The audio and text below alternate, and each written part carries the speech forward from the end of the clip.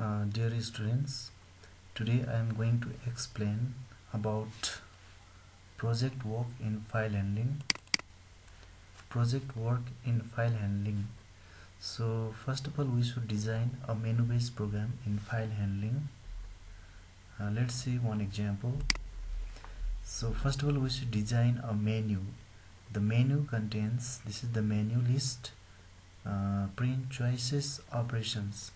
If your choice is 1, then you should create a file of employee, and if your choice is 2, then you should display employee records from that file, and if your choice is 3, then you have to source the records of employee on the basis of any field.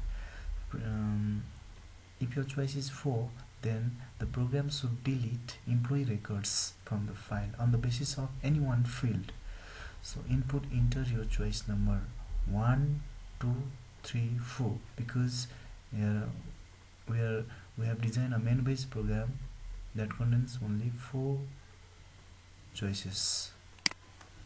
So if your choice is 1, that is case 1, then it will create a emp.dat file in output mode, and as 1, this is the file number, and do loop we have used, and the fields are employee ID I, employee name and $, and employee address $, employee post $P$, employee date of join mmdyyy format $, and employee salary SAL. This is the variable.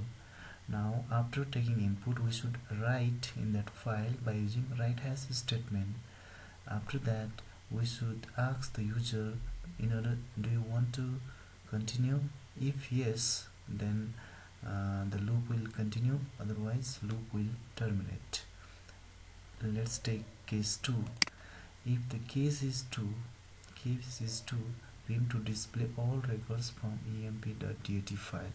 So we should open file in input mode as #1. This print will display the field name of that file. So while not UF1 is the file number, which should be equal to this file number. Now input hash will read the content of data file, and print statement will display the content and when close. Now let's take case 3. In case 3, this is case 3. Case 3, rem to search employee records on the basis of employee name from emp.dat file. So first of all, we should open a file in input mode. In order to source the records, we should open the file in input mode, and this print will display the header, that means field name of data file, and input. This input is very important. Enter employee name whose record is to be searched, name $, that means you should enter any keyword in order to source the records.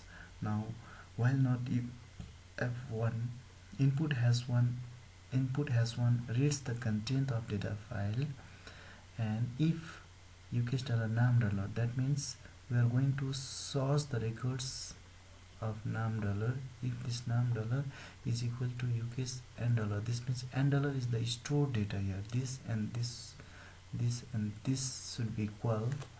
Then print records, and count will be count plus 1. And if when close file, if count equals to 0, then print record is not found. Try again, else record is found. Because if the record is found, then count will be increased. Count equals to count plus 1 will be increased.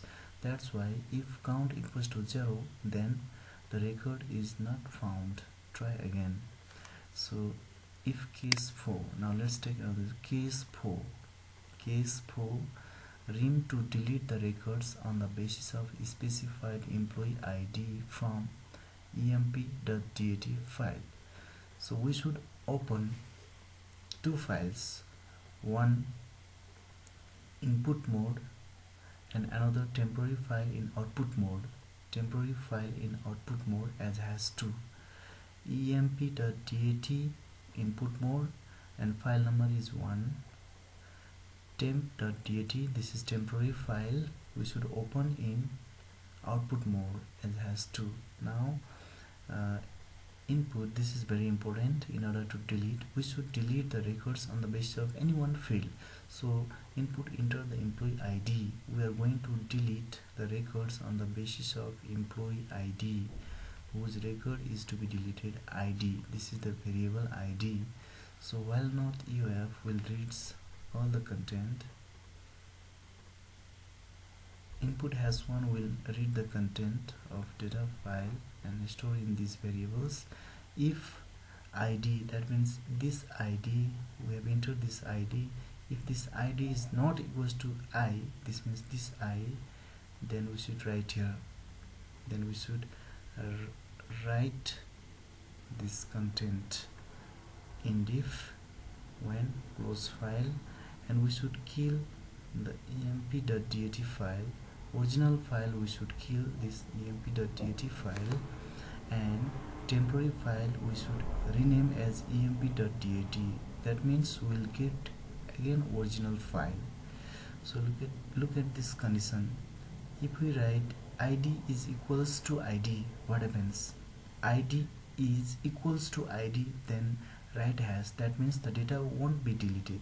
So if id is not equals to I, then we should write this condition, this id not equals to I is used to delete the records from that file. Now after that, case else, print invalid choice, try again, then end select, end of the program. So thank you very much.